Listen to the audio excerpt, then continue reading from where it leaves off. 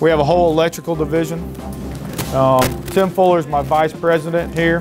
This is David Deem and Kyle Hall. This is some of the stuff for you. Is this done over here? Yes. So we perform all of our custom molds here. So this is what we call custom molding. All right. So this cable here goes to the Mark 99 system, which is a system that goes on the ships.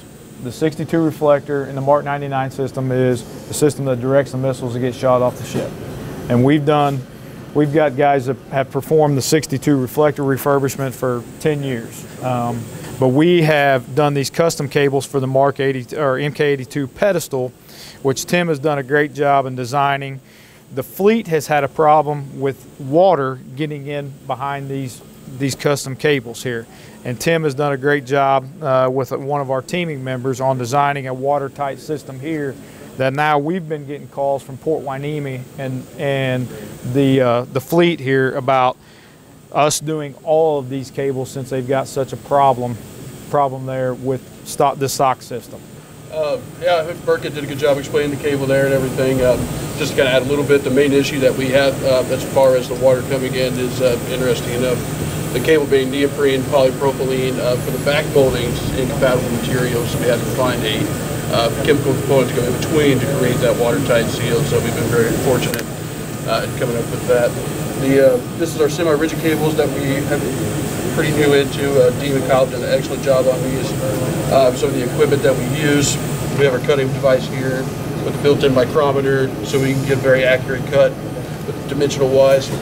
Another interesting thing about these semi-rigid cables is they're so, it's very important to get your actual center conductor cut perfect on the angle. So that's what this device is for. It's called a pointer. It gets everything perfect. I think it's a 90-degree cut for these. Then we use our pantograph bender here. This is kind of basically for a low production run. This is what these guys use to form these complex bends here and get those as accurate as possible and consistent. And like Burkett said, these are molds that we use for these cavities. Actually designed up, we use these to mate into the connectors, and they fit in with a dowel pin here, and that's how we get the correct angle and keying for these, and always have that consistent so you have a perfect fit out in the field. And they're made out of aluminum. We have a steel plate there that's designed to get this gap. For whatever reason, it's very critical. So this actually creates that gap between the coupling and the molding. It's also made out of steel because it's the pressure point for the injection molding. These deployed out in the fleet now? Yes. Yes, we've shipped it. Yeah. So we've got a SAP contract that we have with the radar division to perform all these cables. We actually have 110 cables right now that we're working on. There's more different configurations than just this one here, but we've got 6 different configurations that we're working on currently. Yeah. So 6 different configurations. Yeah, 24 total. No, but this is a critical problem. I can't tell you how many times in my 20-some-odd years that a cable pin to pin short, and it just takes one. Oh, yeah. Jump.